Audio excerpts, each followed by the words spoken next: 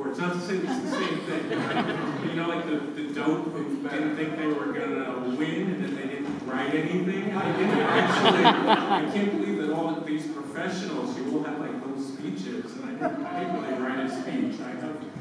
I can't tell you, you know, my feelings of love and how grateful I am to the people of Columbus, and also obviously to Leslie Loman, to the Gray Art Gallery for doing this. I mean, it is a kind of dream of mine, and I, you know, in some kind of way, I feel like this is the kind of culmination of many things that I've always wanted to do all my life. So, and part of it is my love of artists and all that. So I'm so grateful to the people that have done this.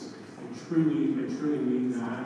I want to thank everybody who's been. Many people have been thanked, and I know our board is being thanked again, hearing the same names. I want to bring in a few other names you haven't heard.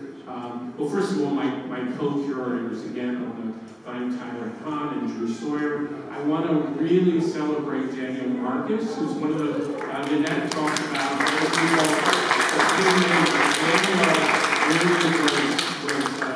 had to come to the, you know, and make good. There's also Jordan Spencer who helped him.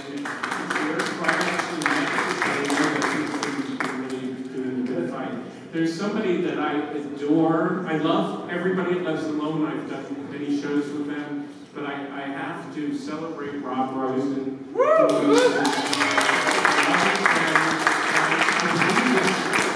semi-retired, right? So this is sort of your so semi-swamp song. Right, your last cry, and it's in a way. So thank you so much for. I do have some. Let me just make. Oh, also Anna Conlon, who worked with me. Is Anna here? I don't know if she made it here, but she worked on the catalog. She wrote many of the labels. She gave me great advice. Fantastic person. Brandon Wallace, Noam Parnas, Kim Hansen, who I heard work late, like midnight on Sunday, working on the show, right? I want to thank him. Of course, Gray Art. Tomorrow I feel like, will we have time at the Gray Art Gallery to thank everyone? I said, no, there's no time. Michelle Long, Ali Mintz, Allegra Fadilla, these people, just incredible. Nelson Santos and Leslie Loman. I said Brendan Wallace, so I want to, and Jerry also, and obviously Gonzalo, you just amazing.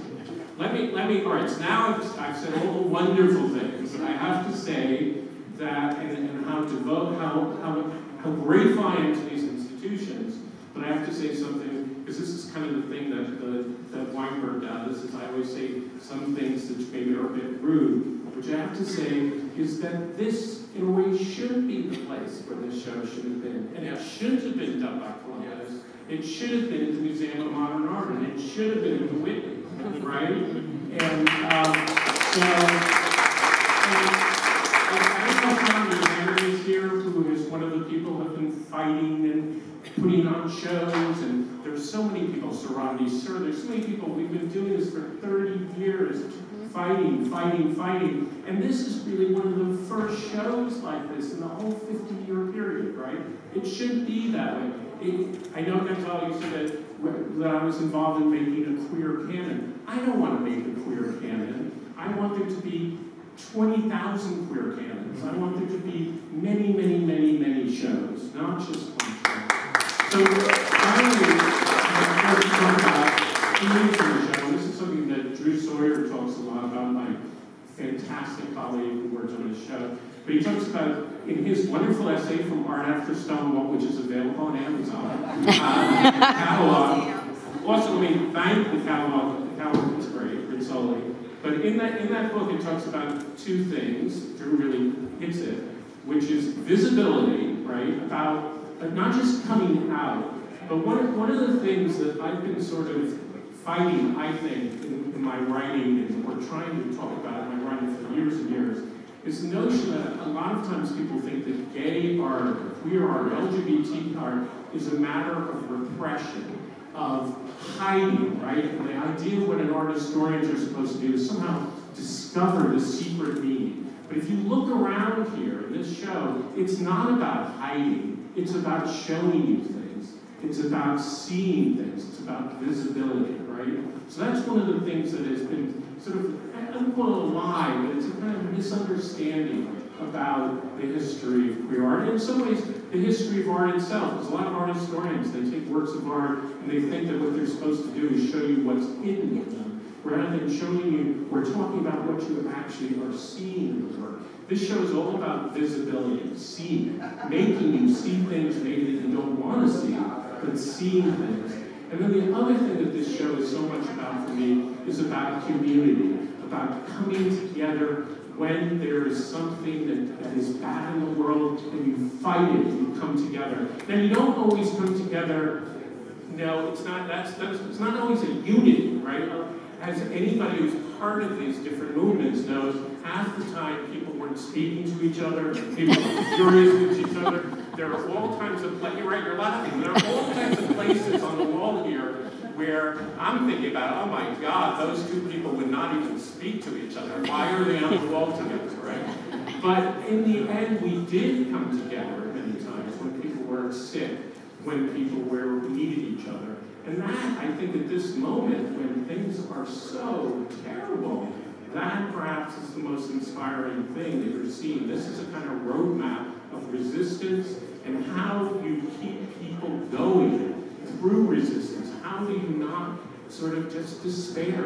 And you do that through art. And Tommy Lennon Schmidt talked about that. He said that art was like a magnet. It was like a volcano. It keeps you going.